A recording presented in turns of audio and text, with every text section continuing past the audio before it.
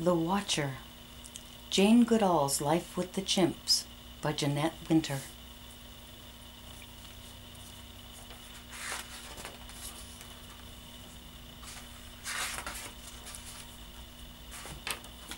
Jane, Jane, where are you? Jane, can you hear me? Everyone had been searching for hours and hours, looking for little Valerie Jane Goodall.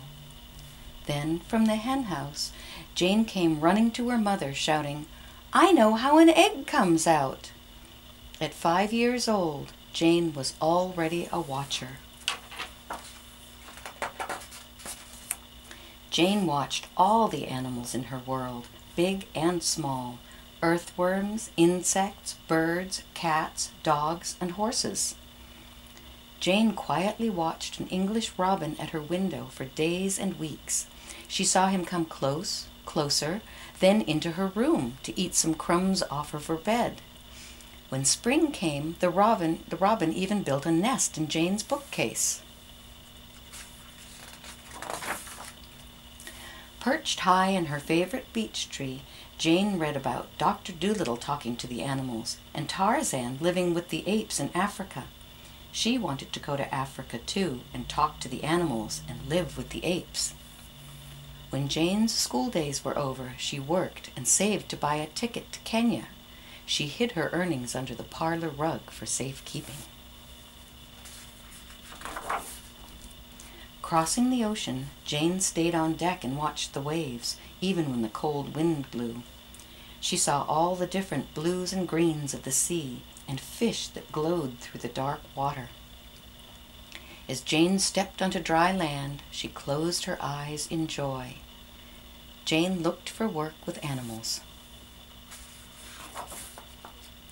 A famous scientist, Louis Leakey, was looking for someone to watch and study chimpanzees, to help us understand the animal most like us. Would Jane be interested? Yes, she would. Jane traveled to the place in Tanzania where the chimps lived, Gombe. "I wanted to learn things that no one else knew, uncover secrets," she wrote. She set up camp far from any human dwelling. That first night, Jane lay awake listening to new sounds: the croak of a frog, the hum of crickets, the laugh of a hyena, the hoot of an owl, and looking up at the stars. She knew she was home. At dawn, Jane walked into the forest. Up high, she found a peak to watch from. Every day she climbed to the peak to look for chimps. But though she could hear their pant-hoot calls to one another, she didn't see them. Jane walked down into the forest, hoping a chimp would appear. Still, the cautious chimps stayed hidden. Secretly, they watched Jane. "When will I see a chimp?" she wondered. Then Jane fell ill with malaria. Lying in her tent, burning with fever, she almost lost hope. But when the fever left her body, she tried again to get close to the chimps. More weeks and months passed, till one day the chimps let Jane see them. She stayed in the background, never hid, acted uninterested, and quietly watched. Now Jane watched every day, all day, even huddled in the rain. She saw the chimps accept the rain and not look for shelter as we do, and she kept notes about it all. "You have to be patient if you want to learn about animals," she wrote. Some nights Jane even slept on the peak to be near the tree where the chimps were sleeping. She woke at dawn and saw them slowly rise from their nests, sit for a spell, and then go off to find food. Jane named the chimps. To her, each one was different, just like us. A gray-bearded chimp was the first to approach Jane. She named him David Graybeard. "David Graybeard has, yes, he has taken bananas from my hand. So gently, no snatching," she wrote. David Graybeard let Jane come close. She watched him shape a stick into a tool to dig for termites. Before this, nobody knew that wild animals made tools.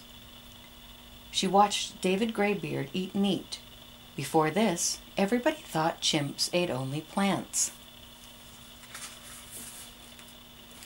And because David Graybeard trusted Jane, now the other chimps let Jane come close too. Chimps all around me, what a day! Chimps near, chimps far, old men, young men, ladies, children, babies, teenagers, the lot, she wrote.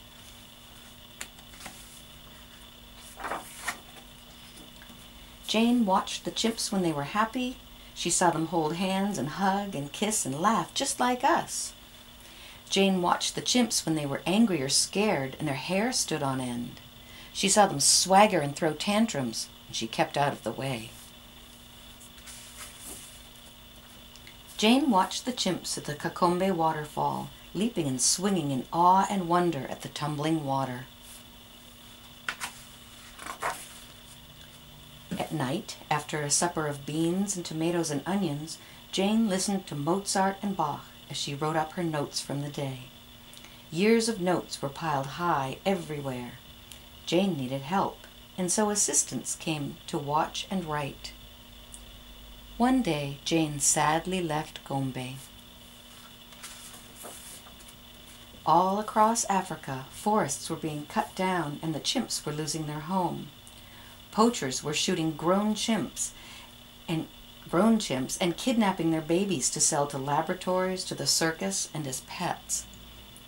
Jane's beloved chimpanzees were in danger of becoming extinct. They needed Jane to speak for them. Jane hated to leave her friends, but she knew she must. She traveled to big cities and small towns the world over, month after month, year after year, asking for help to save the chimps and the forests. Jane returned to the forests of Gombe whenever she could. She climbed up to the peak, calling, "Hello!" to the streams and hills and trees, David Graybeard at her side. Jane watched and listened again to the pant-hoot calls of her friends, and when she went back to civilization to speak out for the chimps, Jane carried with her the peace of the forest.